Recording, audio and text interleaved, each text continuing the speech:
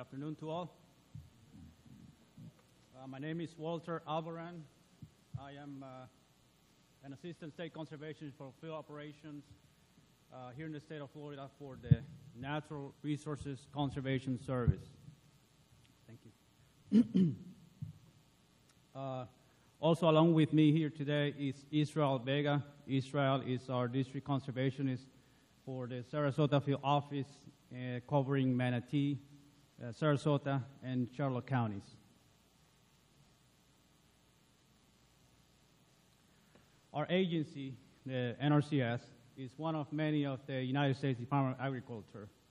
We have been around for a little bit of over 80 years, providing leadership in partnership effort to help private landowners conserve their soil, water, and other natural resources. Our mission is helping people help the land. As I mentioned, we've been around for a little bit over 80 years. Our agency was created in 1935.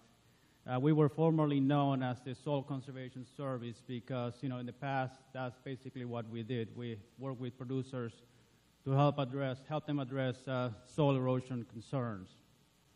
But as the years have gone by, we have become more engaged with working with producers, not only on the soil conservation, but several other resource concerns.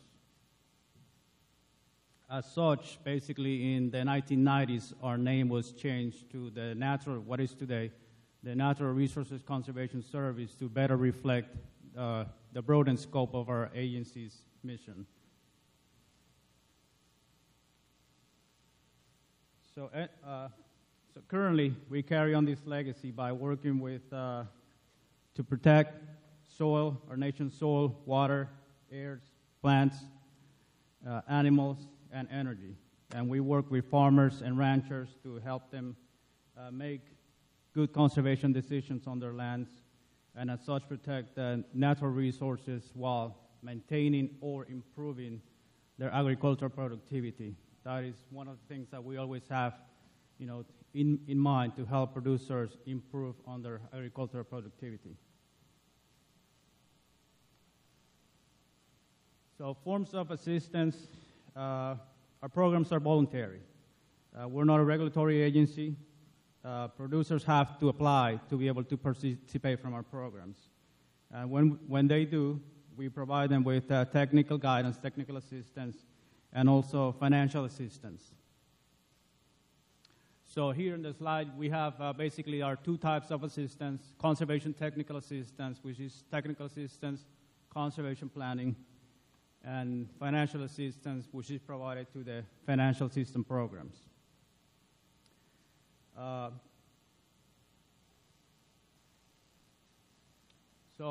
Conservation planning.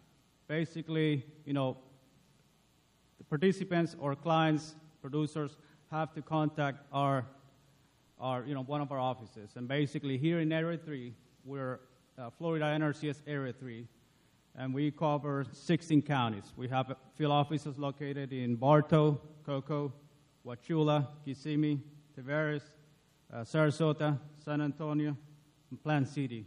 And we also have an office here in Fort Myers. So upon contacting the office, you will first be provided with technical assistance for conservation planning. Many of you will probably hear first about NRCS through the release of information about our financial assistance programs, financial assistance that is available. But basically, the process starts with conservation planning. The financial assistance is basically a tool that we have available to help producers implement implement the conservation plan.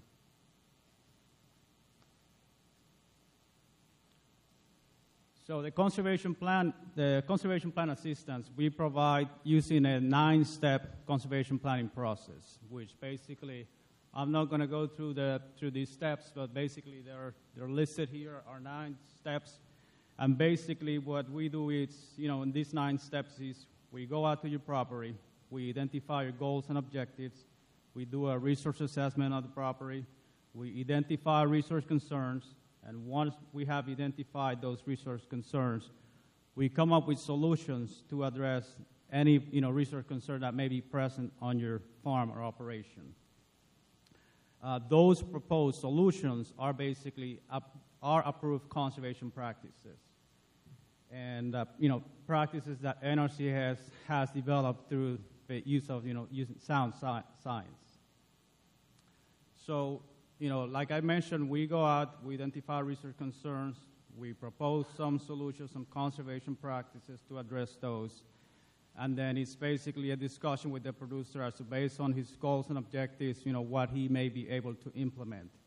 So the record of these decisions of, what we're going to implement to address, those risk concerns, that is basically what turns into the conservation plan.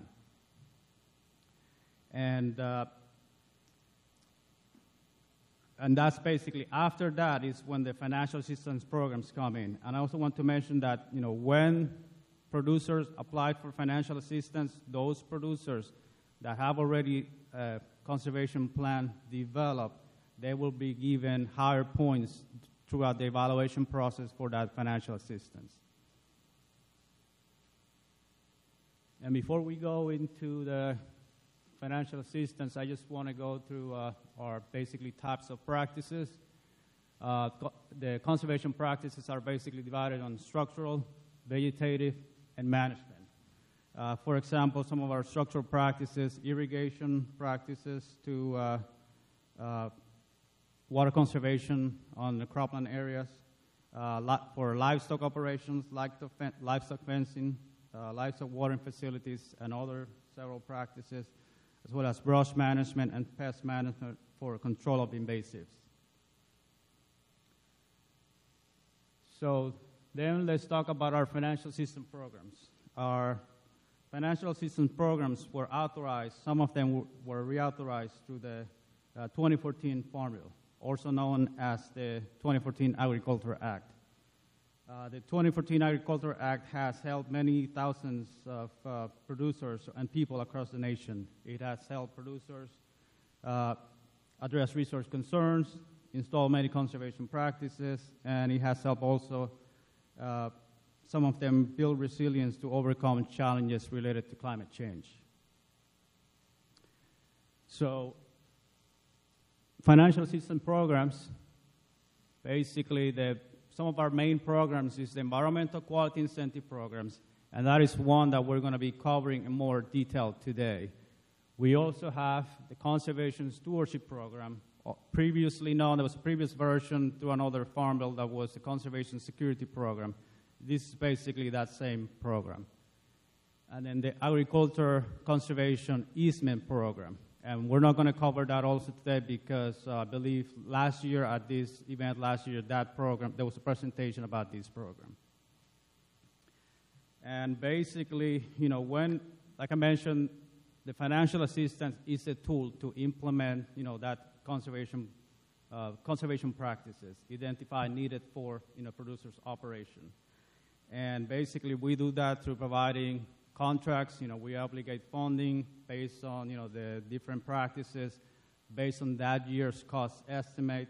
And then once the practices are implemented, then we can pay for, those practices that have been installed. So now I'm going to leave you with Israel Vega, and Israel is going to cover in more detail about the Environmental Quality Incentive Programs. Thank you, Walter.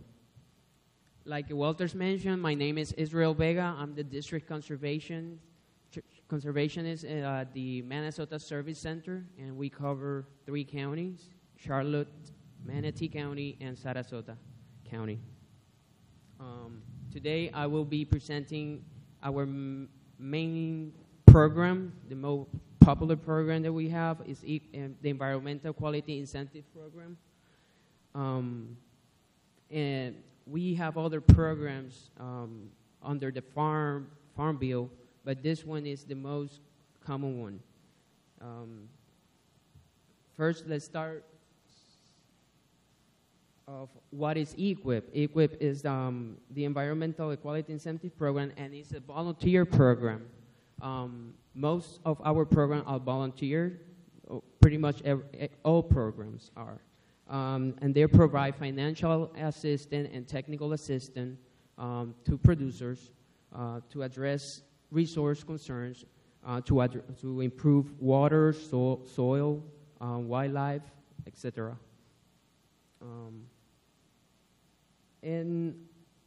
EQIP is to help also producer to meet federal, state, tribal, and local environmental regulations. So, and who can apply through our EQIP or our programs are anyone that owns agricultural land or are a producer that are engaged in agricultural, such as livestock, forest production, etc.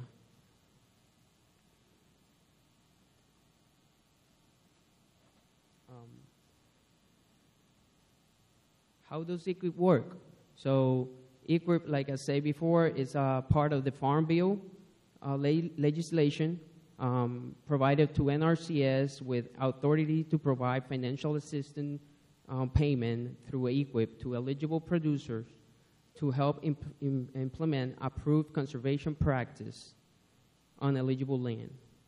What happens once you get a contract? Okay, landowners are paid based on the practice that they install, and the payment will be after the practice is certified.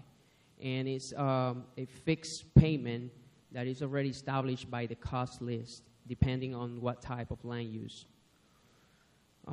Also, program participant may not exceed $450,000 per farm bill. So we currently are under the 2014 Farm Bill, which is run every 5 years. So it started back in 2014 and expired in 2018. Farm Bill legislation also has established that conservation program benefit are limited to individual or entities with an adjusted gross income that cannot exceed $900,000 per year.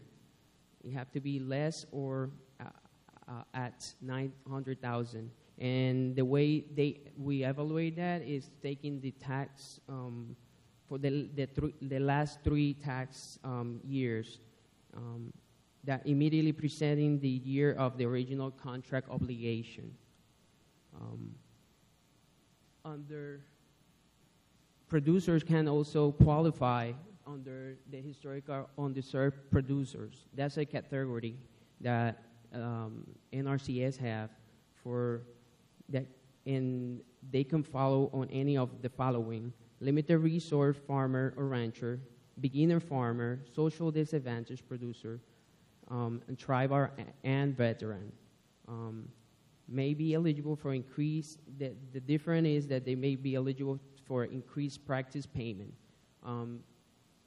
If you have a specific or concern about each category, what I can say, just give us a call and we go and look at the specific category that the producer may fall into.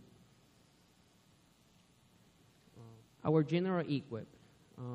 General EQIP conservation almost all agricultural land use covers almost all agricultural use.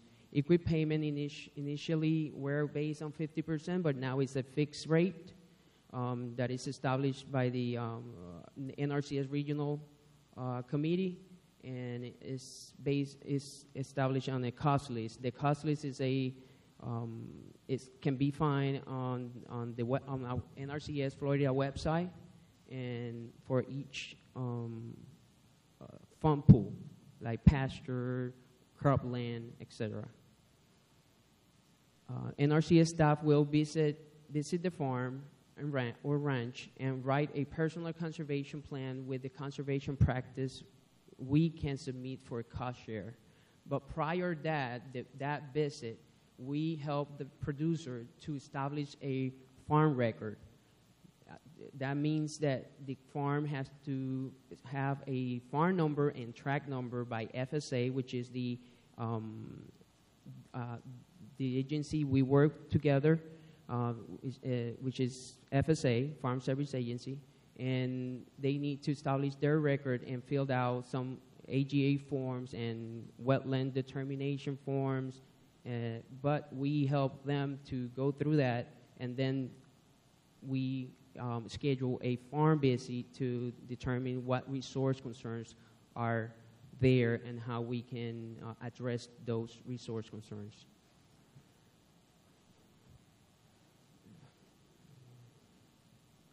The most common practice includes fencing, herbaceous weed control, livestock well, electric solar pump, water facility, prescribed burning, micro-irrigation system, polytube and emitter replacement, mulching, seasonal high tunnel, and like I say, the cost list is a public document and could be found in our website. Or you can call your local NRCS field office, and we can provide that through email or by email. Applications are taken year-round. Batching date is usually the end of October, and application funding start in March, April.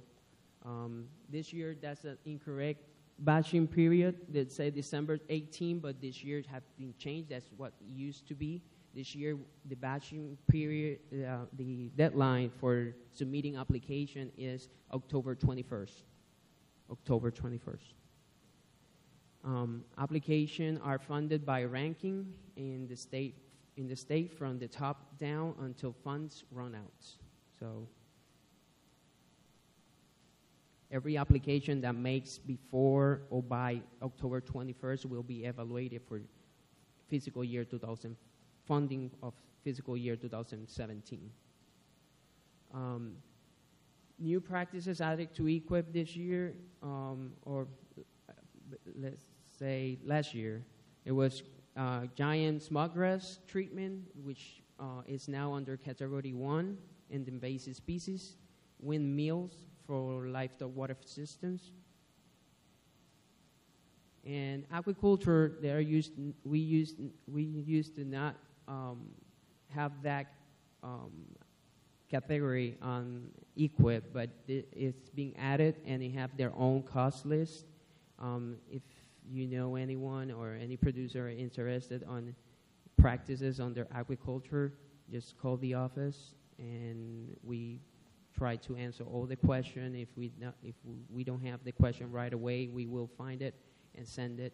But we certainly will evaluate the operation, and we will come with some recommendation and potentially practice that we can provide the technical assistance and the financial assistance. EQIP initiative program, under EQIP, they have several initiatives, like seasonal high tunnel organic initiative, farm energy initiative, air quality initiative, Lone Leaf initiative, and Everglades initiative. The last one have couple counties that are into that initiative.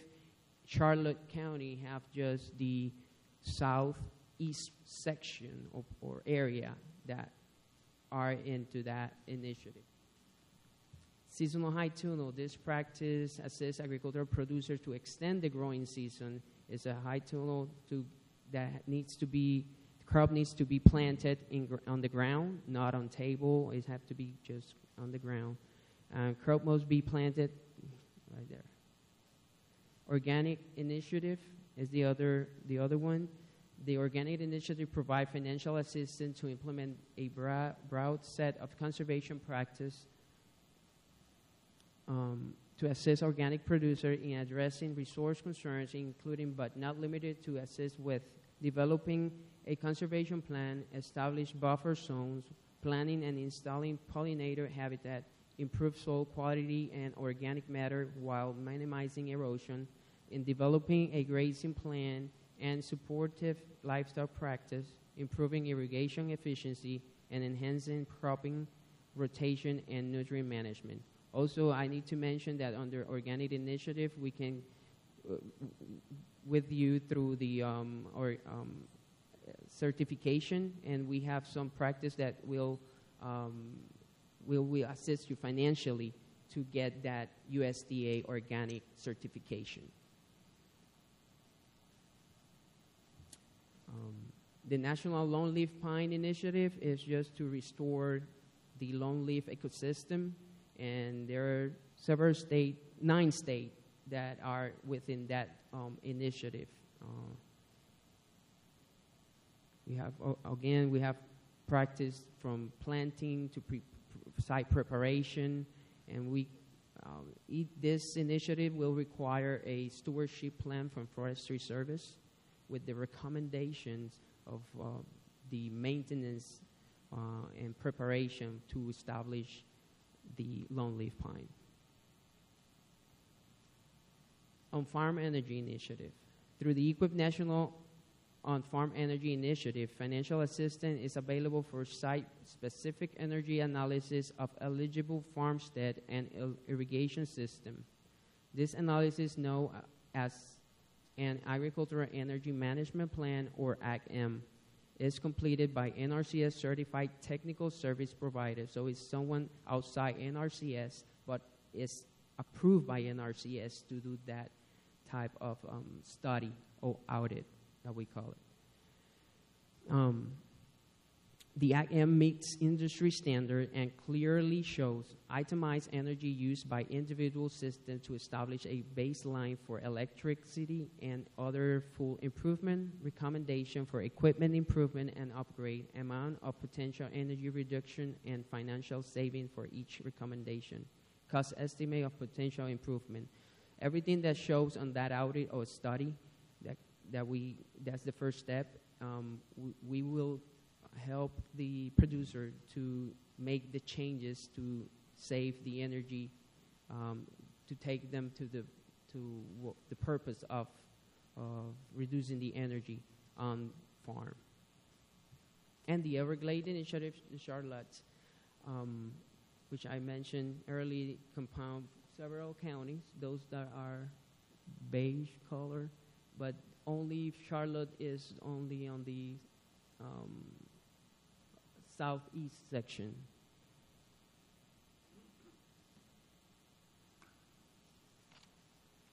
Well, up to here, that's my presentation. If you have any question, feel free to contact the office or the local office.